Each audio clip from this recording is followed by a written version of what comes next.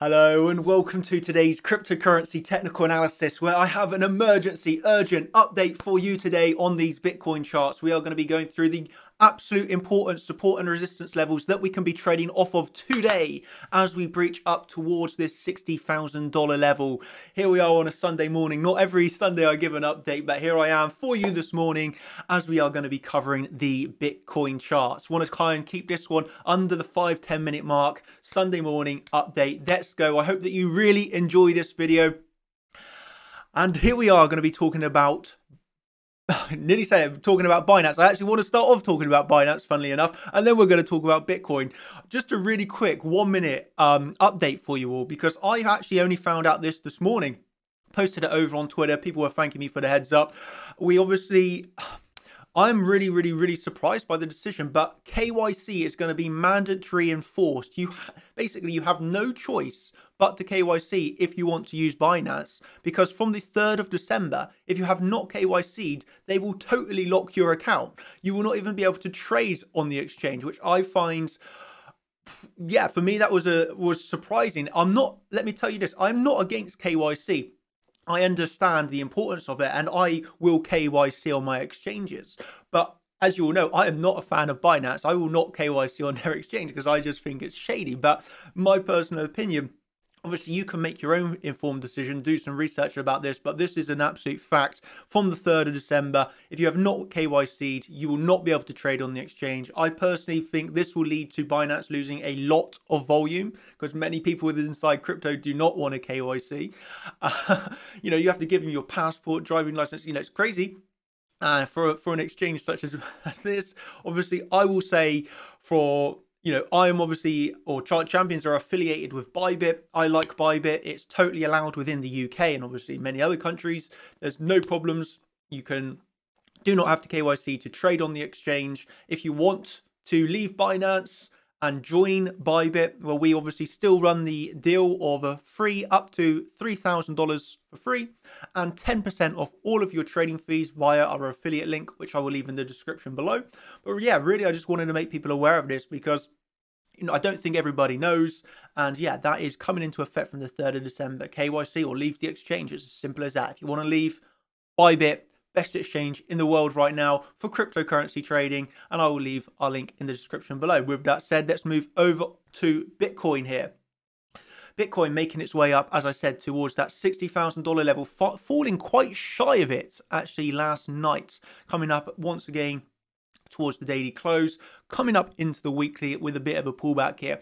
So I want to cover, I think I can get this one under 5 minutes. It's going to be nice. I want to cover really simply what we can be looking at and reminding you of one very important thing that you do not want to be forgetting. Okay, so first of all, the levels. Well, you can see where we fell shy of last night, and it was obviously just shy of that $60,000 level. Okay. We failed just shy of it, obviously, on Coinbase, the spot exchange, Bybit here, falling just short of it across all of them. So what was this? What was the reason? Well, $60,000 is what I will refer to as a big psychological level, especially on the weekend. Remember yesterday, Saturday, today, obviously Sunday. We're on the weekend. What is the weekend? Relatively, the volume is decreased on the weekend. It's not as high volume, obviously, as your weekday trading.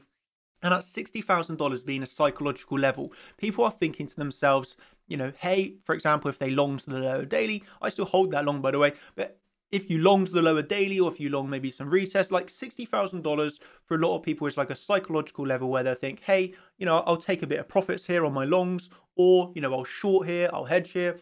$60,000 has just got a lot of interaction for being that big psychological level. So obviously when it got slightly front run last night, if a lot of people are trying to sell $60,000, you have to edge forwards in the order book to get filled. So in my opinion, $60,000 is not necessarily a major level of technical confluence, but it is that psychological level.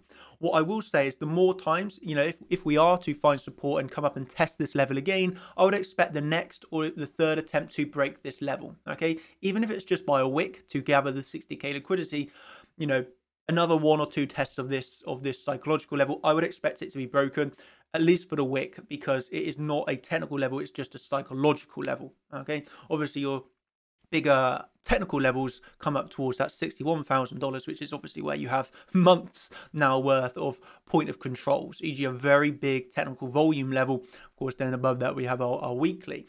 So that's the next, 1 or 2 levels of resistance. We've got the psychological 60k, which is currently holding us down, and then above that we got that 61 big volume point of control level. This is a big volume level that we've got to be aware of, and then above us really simply that weekly. Okay, so that's the very close by levels of resistance currently held down by the psychological $60,000 slight front run obviously at last night. A lot of people wanting to take profits or take a short off of this. So if we come down to look at our levels of support, well, obviously this daily is going to be a big level. That's at $57,000. You can see it's come down, forming a wick onto it yesterday with that swing failure pattern. Potentially do it again. If you pull your Fibonacci, I'll just do it for you. When you pull your Fibonacci from this low up to the high, you're going to have confluence around the CC to here as well today. Okay, if we come down to this, today, that's obviously just above. And we're going to call this a zone of around $57,000. For me, this is one of the only places that I would personally want to look for today if it comes down. If it doesn't come down this low and it just heads up, I'm really happy not taking a trade today. Again, it's the weekend. I'm not that bothered if I miss a trade on the weekend, really. If I have an alert go off and it's worth taking it, that's the only place that I would personally look to trade today. So I'd either look for the move back up towards the weekly or drop down towards the daily. Have an alert set on either one, be patient, wait for the move down, wait for the move up, get involved if there is a trade. As I told you, there's one thing that you need to remember that is going to be happening tonight on the Bitcoin chart. What is that? And it's going to be the CME gap, okay? Again, this is going to be opening in almost just under 12 hours, 11 hours time is the CME gap, because the CME is going to obviously open for the Bitcoin exchange on the futures market. So the CME gap is at the moment going to have a gap to the upside because we are above where we closed on Friday night. This is something to be aware of. Of course, there's still another 11 hours and the gap is going to change. The gap position will 100% change from where we are right now. So this is just something that I remind you of because it's obviously very important to be aware of. Okay, to be aware of. So that is something that I want to remind you of to pay attention to in 11 hours time. So yeah, I've talked you through the CME gap to remind you basically of this, the levels which I'm looking forwards to the upside and below us. And one last reminder is obviously I do have a Champions live stream tonight. This will be just before the CME gap opens. Obviously, I go into Bitcoin, delete all my analysis and go in, like this, but times 100 more in depth. I'm going to go fully into the charts on a larger term time frame and, really dissect the charts, do my analysis, and then come to a conclusion of what I believe is the next best trade for the swing trades. It's more focused on the higher term time frame, and so you can get into my brain, understand how I actually mark out my levels, how I do my in-depth analysis, and then come to a conclusion with my trading plans. So if that's of interest to you, obviously that's over at chartchampions.com for the Champions level mentorship. Final reminder, if you want to join Bybit, I'll leave the link down for that in the description below as well.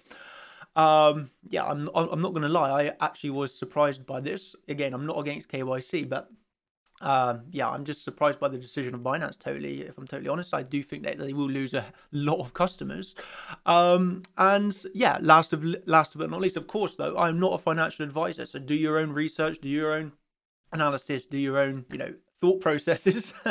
I'm just here to give you some education and obviously a bit of entertainment on the side. Thank you ever so much. If you have enjoyed this video, hit that like button, and I'm just going to say thank you, thank you, thank you. 8 minutes, under 10 minutes wasn't bad. Thank you. I'm going to go enjoy my Sunday during the day. I'll be back in the night for the Champions live stream. Thank you ever so much. Have a great day. And that's me signing out. Goodbye. Cheers.